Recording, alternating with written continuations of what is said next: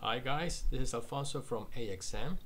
I'm very excited to announce that this is the official first video using OBS Studio.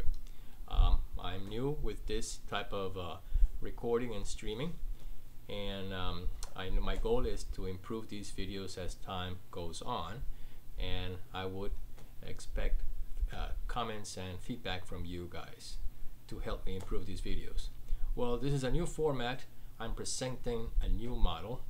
Well, you all know about this model. It's a StarHopper and a 100th scale model that you can obtain from my website. This is the first presentation.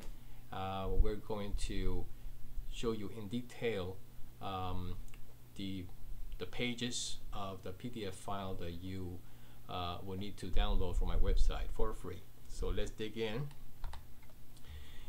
Here we have our first page. This is a file that has 13 pages, and it follows the order of how from top to bottom, but the assembly is totally different, and you will see it on the videos. So here, this first page covers the upper dome and all the details that go on top, COPVs, all these little details. The second page is a back print of this page. You see these areas, these colored areas would need to be printed on the back of this page. Alright, and it's to have a color on the back side of these parts as well as these two wires. Our next is actually the structure that you need to cut to make the dome. Here's the base of the dome, and all these parts will go on top of this area.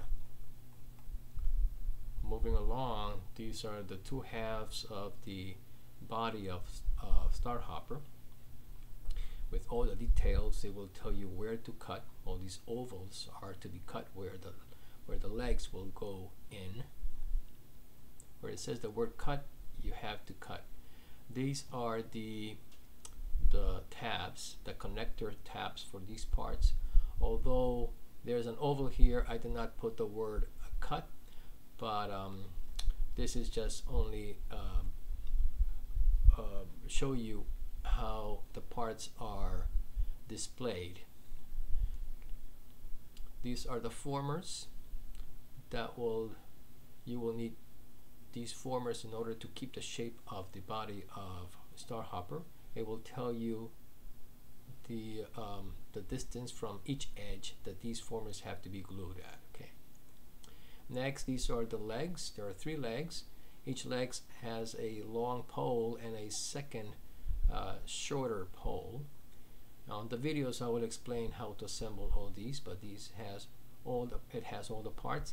These 3 plus sign parts will be glued at the very tip of the leg, and this back print page has the back side of this portion. Alright, moving along, these are the hopper legs, the covers for all the 3 legs.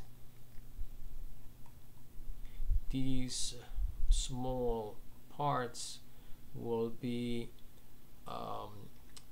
needed to assemble the small struts or poles that go on the side of each leg.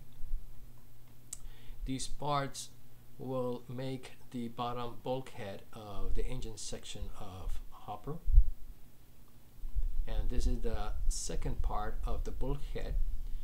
Specifically, this contains the parts for the Raptor engine and the Raptor support base part.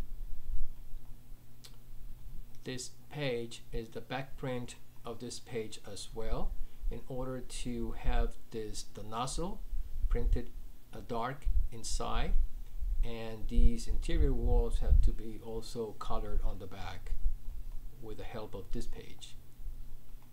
And finally, you have a reference drawing or sketch of the vehicle, the model.